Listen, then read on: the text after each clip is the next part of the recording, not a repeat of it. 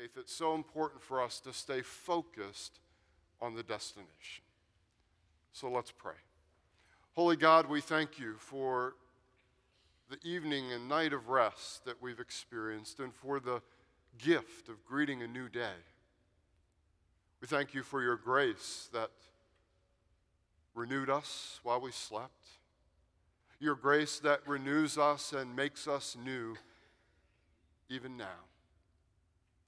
Thank you for choosing us, for loving us, for teaching us to love you and to extend your love to those around us. I thank you for Bishop Park and for his leadership of this annual conference, for the amazing spirit that you pour into his life, the gifts that you've given to him. I pray that you protect he and Lisa and their family. Put a hedge around them, oh God. And as the enemy attempts to attack, may they know that you are their protector, that nothing will prevail as they live out your call upon their lives. And for my brothers and sisters of this amazing annual conference, continue, O God, to give them a spirit of boldness and courage. Continue to allow them to live out the reality of who you created them to be and called them to be. And together, O God, keep us focused. Keep us focused on the destination. As we look at your word now, give us ears to hear, eyes to see.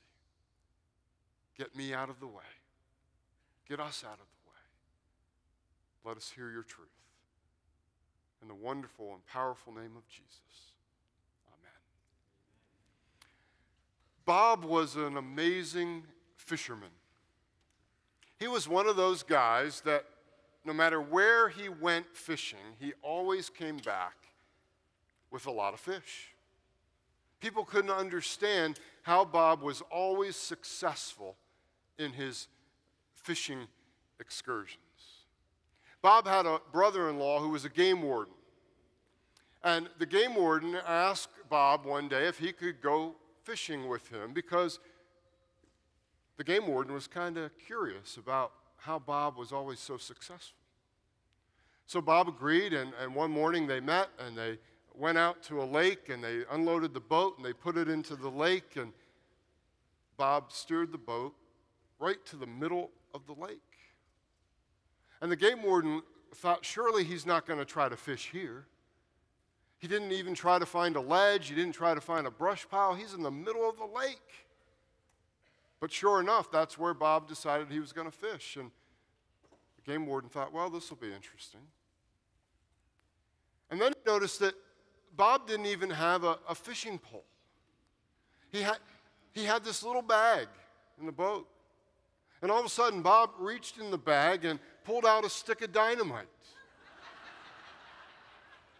And he lit the dynamite and he threw it in the lake. Within a few seconds, there was a muffled boom. And all of a sudden, the surface of the water was filled with stunned fish. Well, you can imagine the game warden. He began to recite the fishing regulations and began to let his brother-in-law have it.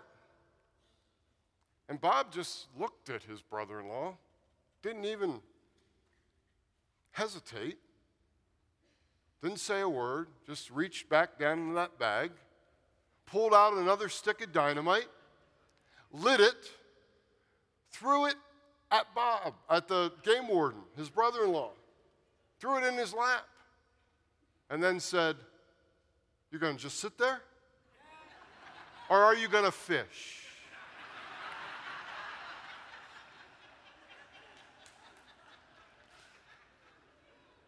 Here's what I believe. I honestly believe this sometimes. I believe that God must want to scream at God's church. Are you just going to sit there? Or are you going to fish? We know our mission. We know our purpose. It's very clear. And we're reminded of it in two very familiar passages of Scripture. Look at these. First, Matthew 28. You know it. Why don't you read it with me? Go, therefore, and make disciples of all the nations, baptizing them in the name of the Father and the Son and the Holy Spirit, teaching them to observe all that I commanded you. And lo, I am with you always, even to the end of the age. And then look at this one from Acts chapter 1. So when they had come together, they were asking him, saying, Lord, is it at this time you are restoring the kingdom to Israel? He said to them, it is not for you to know times or epochs which the Father has fixed by his own authority, but you will receive power when the Holy Spirit has come upon you, and you shall be my witnesses, both in Jerusalem and all Judea and Samaria, and even to the remotest part of the earth. During my time as a superintendent in the York District, everywhere I went, just like your superintendents do now, I repeated the mission of the church, the mission of the United Methodist Church. Our mission is to make disciples of Jesus Christ. Oh, that was really bad. Our mission is to make disciples of Jesus Christ for the transformation of the world. You know, in almost 5 years of saying that in every local church, I was in one church. We were doing a listening session for Matthew 28, and all of a sudden, a layman raised his hand and asked a question that no one had ever asked me before.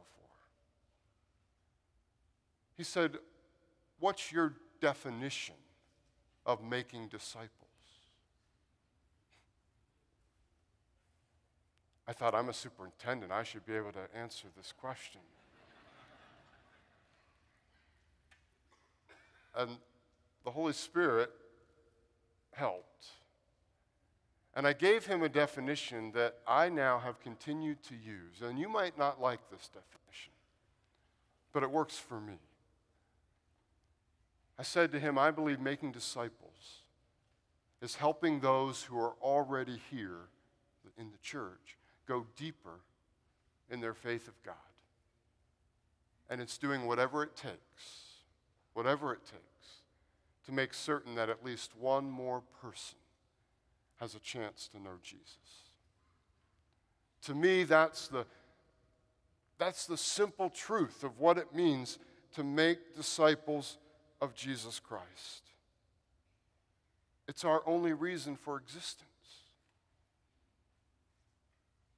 The only reason we exist as the church is to help people go deeper in their relationship with God and to make sure that at least one more person has a chance to know the life, the love, the hope, the joy, the peace, the significance that comes in a relationship with Jesus the Christ. The church is not a building. It's not a place for social gatherings. It's not a place where clergy, choirs, and praise teams perform. The church isn't a stage for weddings, baptisms, and funerals. It isn't a group therapy session or a positive thinking rally. The church is not even a theological training center or a distribution center for programs and strategies. The church is a collection of people who have a faith and trust in Jesus Christ and a passion for others to have the same. Now listen.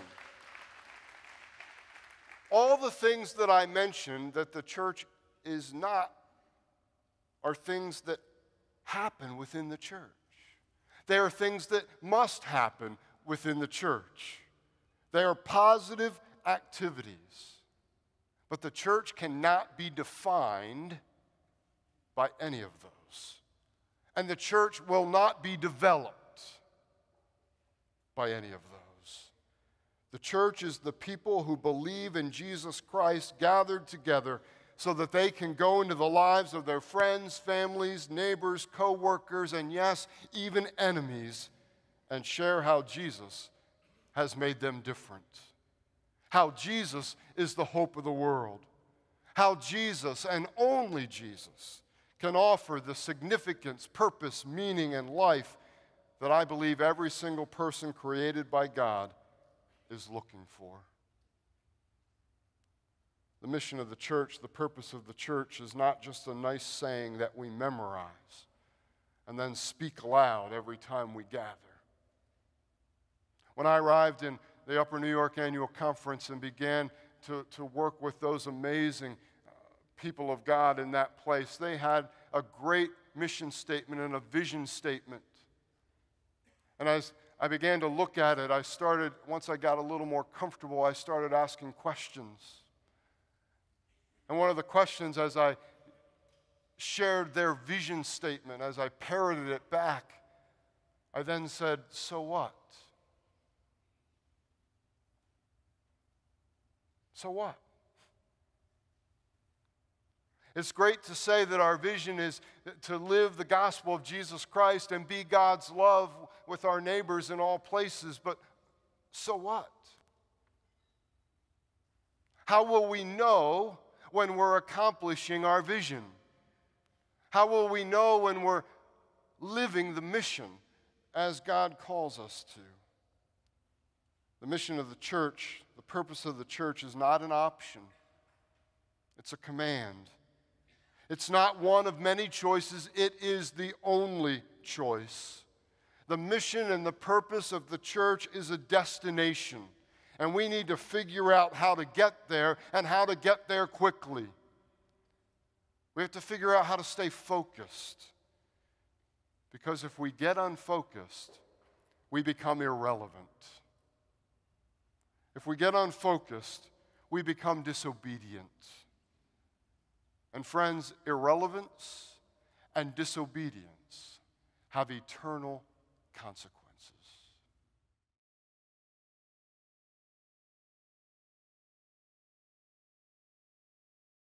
We've got to stay focused on the destination,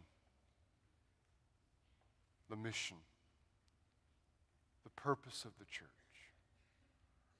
If we don't, we become irrelevant. We become disobedient. And it has eternal consequences. So how do we stay focused on the destination? Well, just a couple thoughts. First, we've got to keep our eyes on Jesus. Hebrews 12, 1 and 2, you know it. Therefore, since we have so great a cloud of witnesses surrounding us, let us also lay aside every encumbrance and the sin which so easily entangles us, and let us run with endurance the race that is set before us, fixing our eyes on Jesus, the author and perfecter of our faith, who for the joy set before him endured the cross, despising the shame, and has sat down at the right hand of the throne of God. Friends, I know what you're thinking. I know you're sitting there thinking, come on, Mark, is this all you got? Tell us something new, something we don't already know. Give us something profound. Well, I'm convinced that our inability sometimes to truly live the mission isn't because we are unwilling to try something new, but rather it's because of our willingness to forget what we already claim to know. This may come as a shock to some of you. And of course, this is not true in any churches in the Susquehanna Conference. But there are churches, Christian churches, United Methodist churches all around the country that are doing things that have nothing to do with Jesus. There are churches filled with good-meaning people who have made the mission of the church about meeting their needs, accomplishing their agenda, keeping things the way they like them. And most of the time, it has very little to do with Jesus. Some of you may have read the Barna study that was released in March that identified religiosity in the metro area of the United States. In that study, Barna found that throughout the United States in 2012, 40% of Americans classified themselves as very religious, saying religion is an important part of their daily life and that they attend regularly religious services every week or almost every week. 31% of Americans said that they were non-religious, that religion was not an important part of their daily life, and they seldom or never attend religious services. The remaining 29% identified themselves as moderately religious, saying that religion was important, but they do not attend services regularly. 60% of Americans, 60% of our neighbors, coworkers, family, and friends identify themselves as either non-religious or moderately religious. For us in Upper New York, this study got very personal because the study identified a metro area within the bounds of the Upper New York Annual Conference, the Albany, Schenectady, Troy metro area.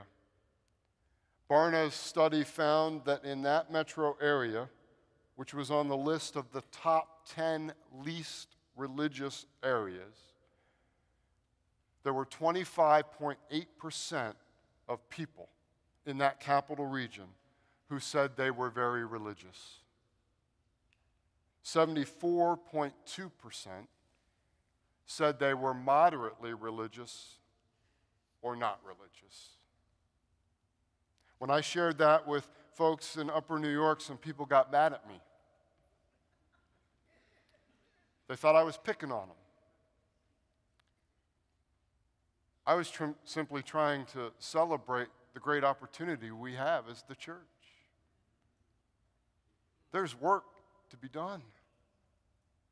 There's people who need to know the truth of the gospel of Jesus Christ. We find ourselves in one of the most challenging times to be the church, but we find ourselves in one of the most exciting times to be the church. Despite how people identify and define themselves, this is what I believe about the human condition. We are looking for significance and purpose. We desire hope and healing. We want to live lives that matter, lives that are abundant. We have within us a desire for the eternal.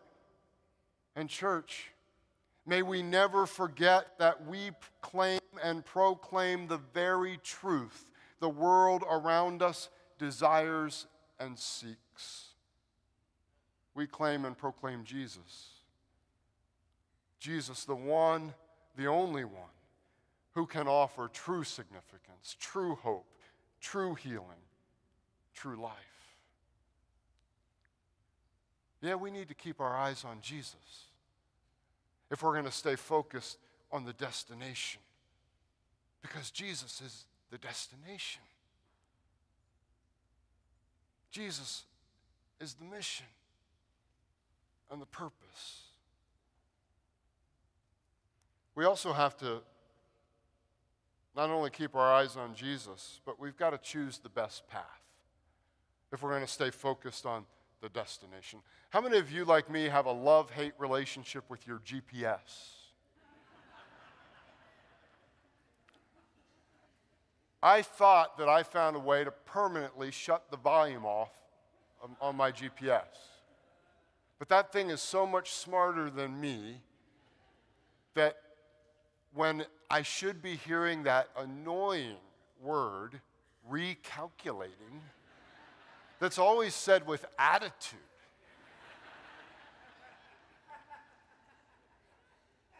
I think it automatically turns the volume on, so I have to listen to it. But GPSs, whether they're the ones we have in our car or a navigation system on our phone, as much as perhaps we curse them, they're also a great blessing in our lives. And they have settings that will help you to choose the best path based on where you're going and how you want to get there. For example, you can choose whether or not you want to take toll roads. You can choose whether or not you want to go the fastest way or the shortest way. They're not always the same, right? Just like the settings on a GPS, we in the church have to be willing to choose the best path for us to live the mission. The mission is the same. The mission doesn't change from church to church, from annual conference to annual conference, from Christian to Christian. But the way in which we accomplish the mission must be different. It can't be the same in every place. We've got to choose the best path. That's why I hope you value and celebrate the leadership of the Susquehanna Annual Conference. And I hope you stay committed to recent decisions that you've made together about the path that you're going to take to live the mission. When the Susquehanna Conference was born, it was done so with a clear sense of our purpose, a clear sense of the mission. And you adopted a mission statement that is articulate and purposeful. Look at it. Hopefully you know this. You said that your mission statement part of it is to train and deploy quality transformational clergy and lay leadership to lead the disciple-making process in the local churches.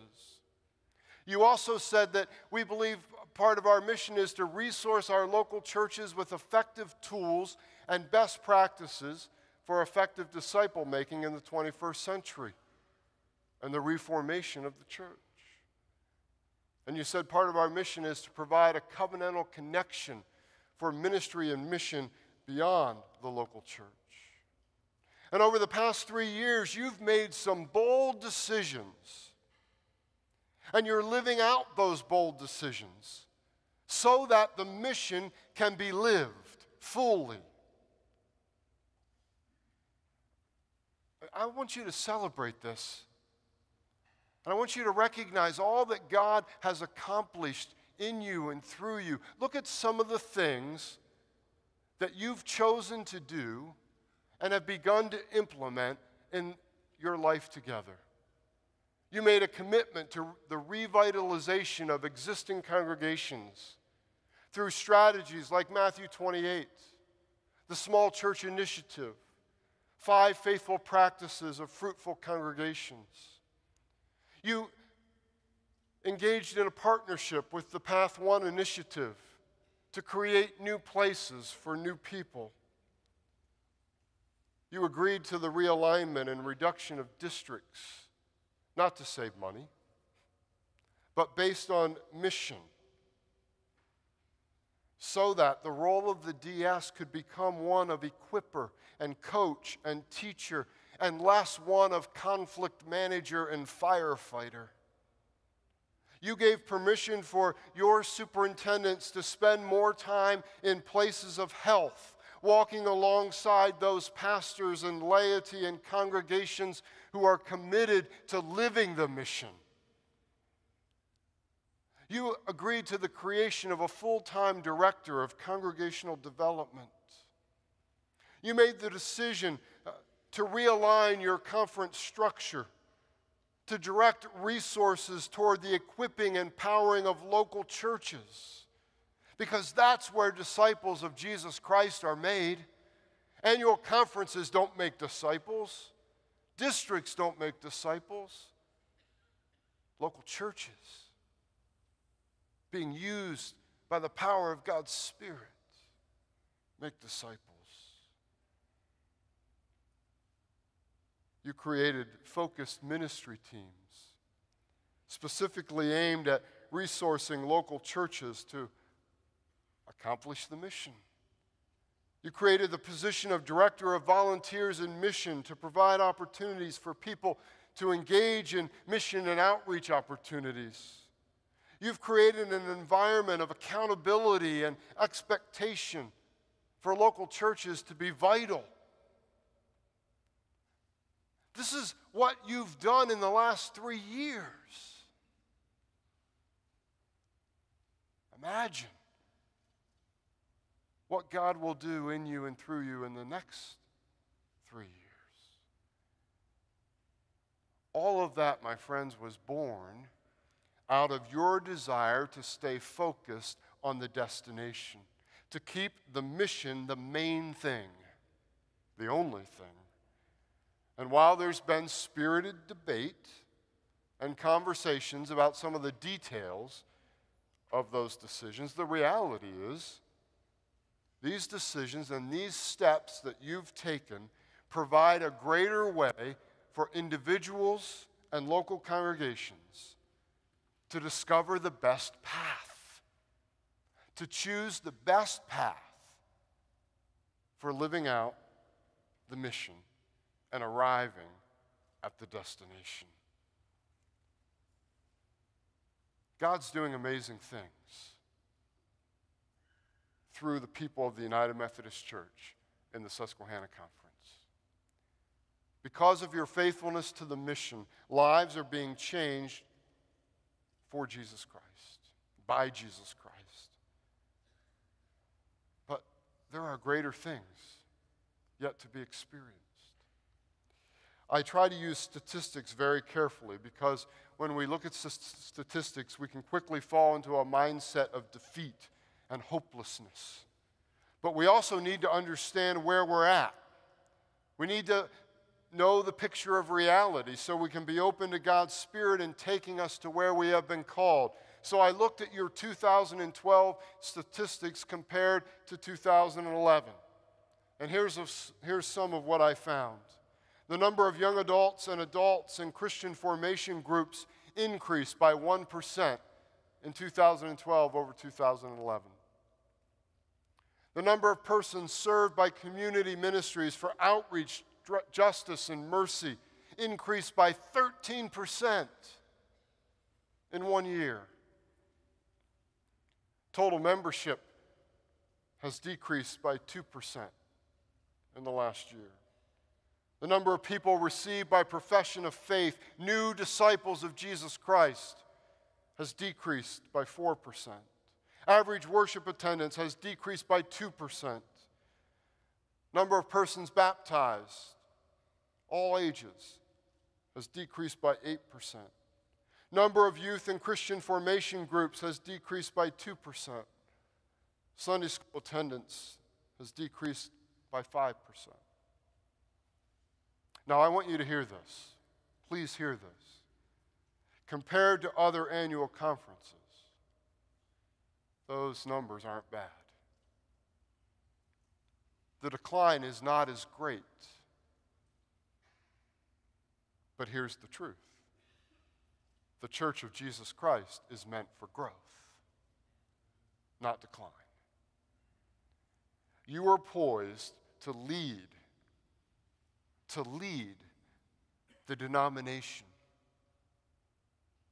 You are poised to lead the United Methodist Church in creating growing, healthy, and vital congregations. But you've got to be willing to keep doing the hard work of choosing the right path that will allow you to accomplish the mission. And for many, that means you need to keep doing what you're doing. Press on.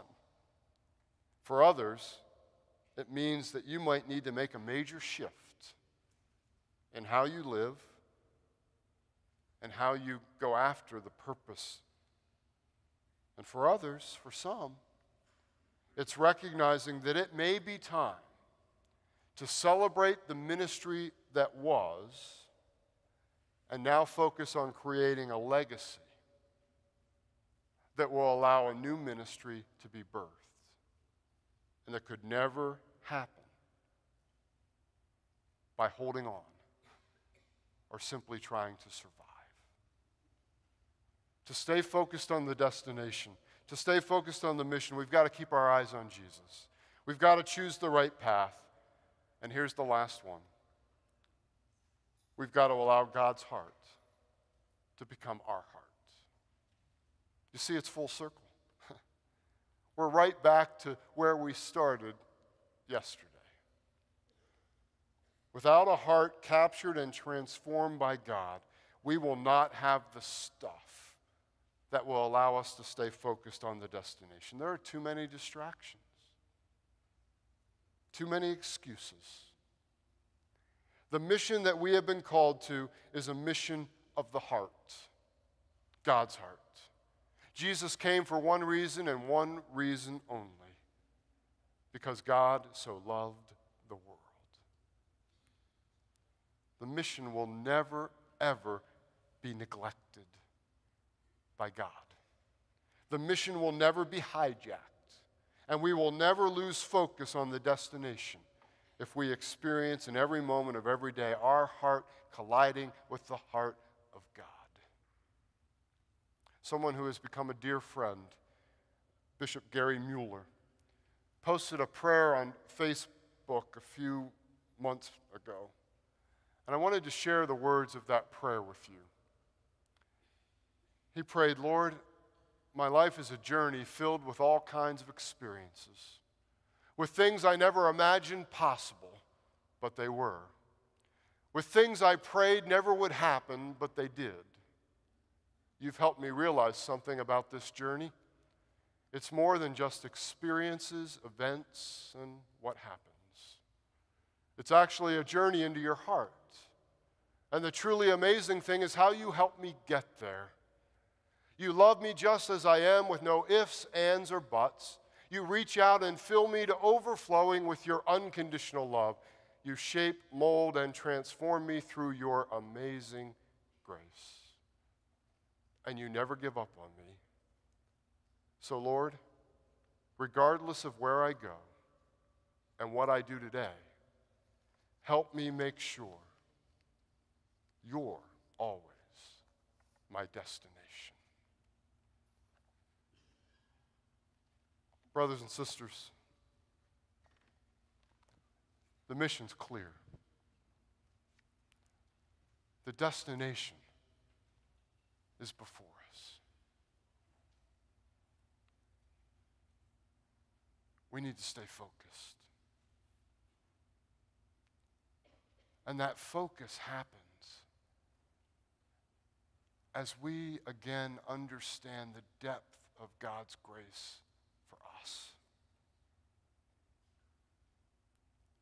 And as we understand the depth of God's grace for us, we then become vehicles and vessels by which the grace of God is extended to those around us. If we're going to live the mission, we've got to be amazed by the grace of God. We've got to be amazed. So I want to leave you with a video that has been a gift to me, and I've used it probably way too many times. But it really is what it's about. If we're going to live the mission, we've got to be amazed. And from that amazement, God will do amazing things in each of us. So watch this video.